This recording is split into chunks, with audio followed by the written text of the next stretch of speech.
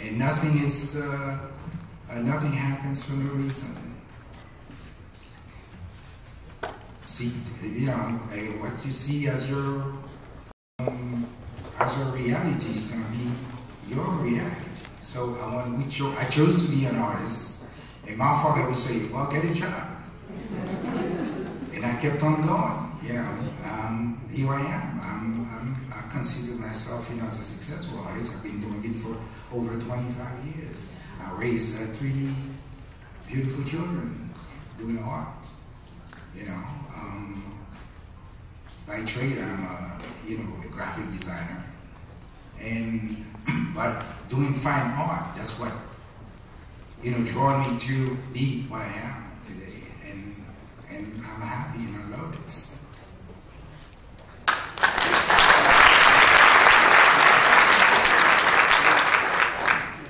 I think it's interesting that you brought up Basquiat. I don't think I really became an artist until I understood his work. I'm formally trained. I went to college. I learned all the basic, you know, color theory and composition and different techniques. And so I came from that standpoint. And so I looked at work like Basquiat and said, "This guy can't paint. He can't draw." You know, and it was like I didn't get it. But then I think at some point when I began to understand that art comes from the soul, and it comes from the spirit, it comes from the heart, my work evolved. I had to I tell art students that all the time because I'm blessed to have an opportunity to teach on a college level. And I tell the students, and it's so important, it's about releasing, and it's about also learning the rules. Learning the rules so you can alter and amend them. You know, one of the reasons for that, I think, is like when you begin to know the rules, you can control your palette, you can control a lot of things about the art. But if you don't, it's haphazard. You'll hit it sometime and you'll miss it sometime. You'll never know how you got there. But if you understand the rules, you can play with that.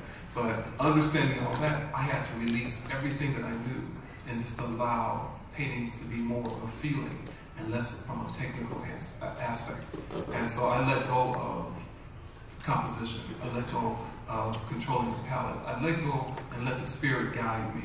And so, and then looking at, like, because I remember first seeing Basquiat's work and then looking at it later on, and just really realizing how masterful his work was and how it came from, even from a technical aspect, it was still very well done. But me with the ego and me with the degree and everything, I got caught up in that and really felt that a true artist, almost not that idea of being self-taught, but a true artist, you know, has to know the basic stuff about art. And I still have that belief, but only to a certain degree now, because, again, work has evolved because I got out of the way and let the experience work through me. And so I feel blessed for that from a spiritual standpoint. I feel blessed, but I know that I have no choice in this. I don't think that there is anything else I could do other than be like a fry boy at McDonald's. You know? And probably wouldn't do a good job of that, you know, but I knew this was a skill that I loved. Because I've been thinking about art, you know. But this is what I have. I really think, I heard that story. I think Michael Jordan said that. Michael Jordan's father said that about Michael Jordan, like he had no other choice. He was meant to be a basketball player. I really don't think I have any other choice than to be an artist because I live in agreement. I think about it all the time. I'm looking at compositions when I look at the sky. You know, I'm looking at it in movies. I'm looking at what paintings are on the wall when I'm looking at a movie. I'm thinking art all the time, and somehow I'm going to apply that to whatever I'm doing. So I'm here because I'm supposed to be.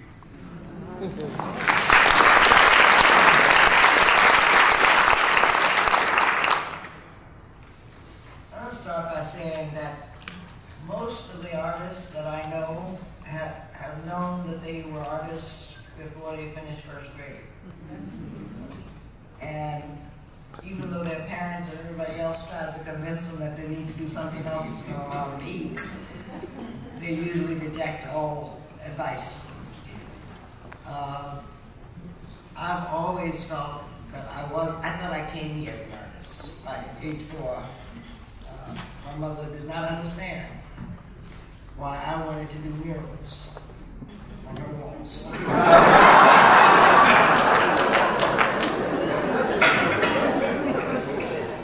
By the time I got to the garnishing cabinet. But a great deal of, I'm trying to remember what the original question was, because I think I made a note that doesn't relate to what's been said. I think a good part of what I do is, in a sense, kind of therapy. It's sort of a means of self-reflective thought, reflecting on ideas and concepts that I ponder, with the idea that the viewer would also not necessarily feel or see what I'm trying to project, that they can come to it with a sense of meditation, a sense of reflective thought for what it might say to them. And that's sort of a simple explanation of my hope is that the work will speak to whoever is looking at it on the level that they are viewing it. That's pretty much it.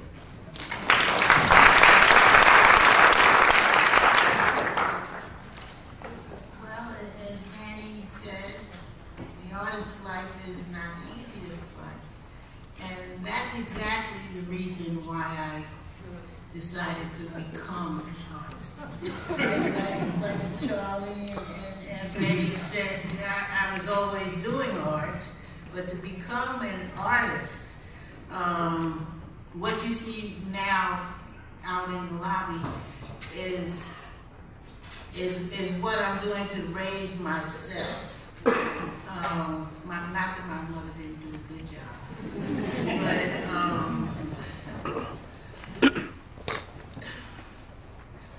when I was a young person, I felt like life was so hard and I was so sensitive. It's like, God, are you serious? You must not do this. And that, I went to Duke Union as a teenager and loved it. And theoretically, I could have done whatever I'm doing now then. But to speak with you here, I didn't feel I had it in me. So I'm now doing art to get to the point where I can have a conversation with you. And your being here is strengthening me and raising me up, to go forward. So that's pretty much why I do it.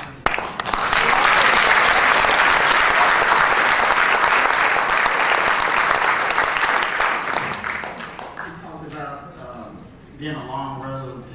Artist life, it is a long road, but I can say it's a great road. I think it's one of the best careers you can have once you. It takes a long time to embrace it. It takes half of your life to really embrace it. But growing up as a child, I always knew I was an artist and wanted to be an artist, but in school it was always squashed. It was never pushed that can be a career. And so, I went off to college and did graphic design. It's like fun cap. So did that for about 10 years and trying to climb the so-called corporate ladder and get to the end of the ladder and find out, you're on the wrong side of the building.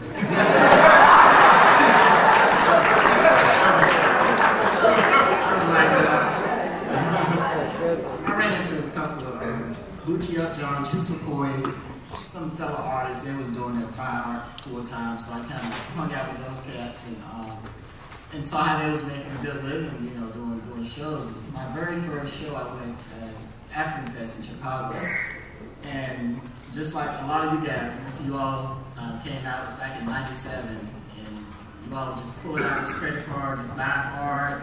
And then I saw it make so much money in 2 days. It took me like 2 months to make him corporate. Yeah. So I was sold after that. And so I stopped back painting and never looked back. And probably about 2 years I was doing it part-time, calling in sick. So after doing that project for about 2 years, they got wind of what I was doing. And the best thing they did was let me go. So at that first stage, it was all about survival mode because I was out there, you know, and it was scary, ain't gonna lie, because you get used to a paycheck, you know, every week, every 2 weeks. And I said it took me about 5 years. You gotta find your rhythm as an artist, find out what shows work for you, you gotta build your clientele base.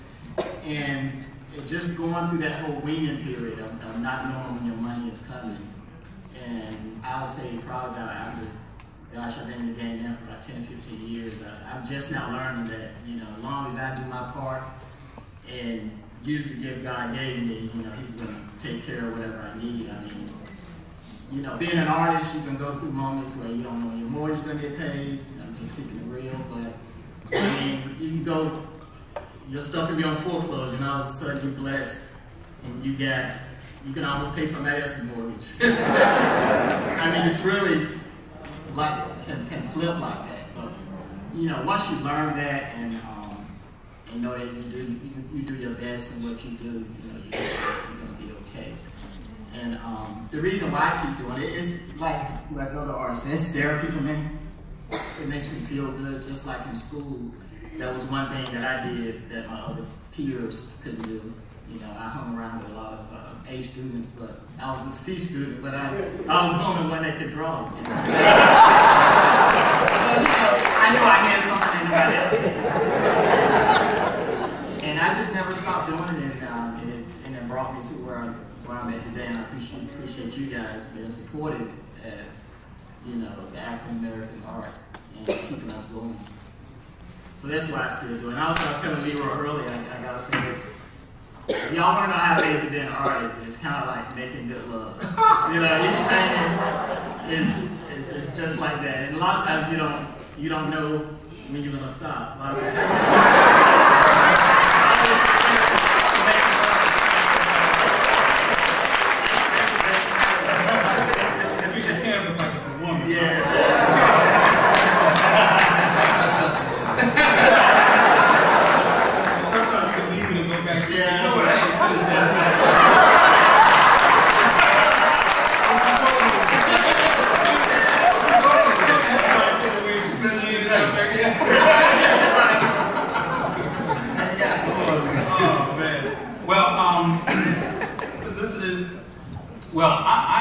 I was born with the blessings of birth defected hands. And children used to tease me when I was a kid. And to recover emotionally, I used to trace comic strip characters. And I traced those characters long enough until I learned how to draw those characters without tracing them. That's how I learned how to draw. But God has a funny way of choosing your destiny without you knowing it. So for most of my early school years and high school years, the people would acknowledge that you got this talent.